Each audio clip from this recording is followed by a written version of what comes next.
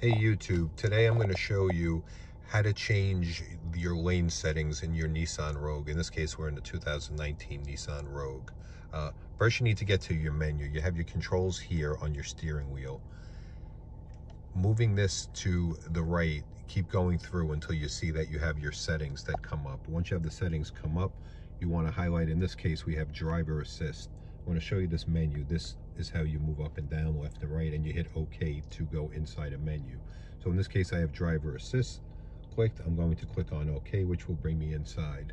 Now, you want to highlight driving age. You want to hit the OK button again. Now here's something else I want to show you. Steering assist is on. If you wanted to shut off steering assist so it's not used as part of your autopilot or your Pro Pilot, you can press OK here, which will uncheck it. In this case, I want to leave it checked. But if you go down to where it says lane, you want to click on lane. In here, you'll see there's two options. There's warning and prevention. You can turn them both off.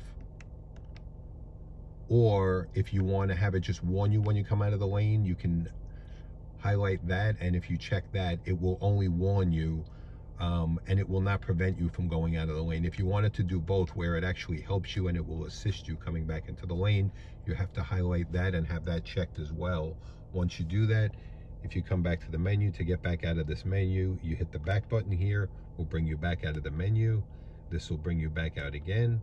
This brings you back to your regular settings menu, and then you can move to whichever menu that you want to leave your car on. So that's basically how you do it. If you like this video, give me a thumbs up, subscribe to my channel, check out some of my other videos. Have a great day.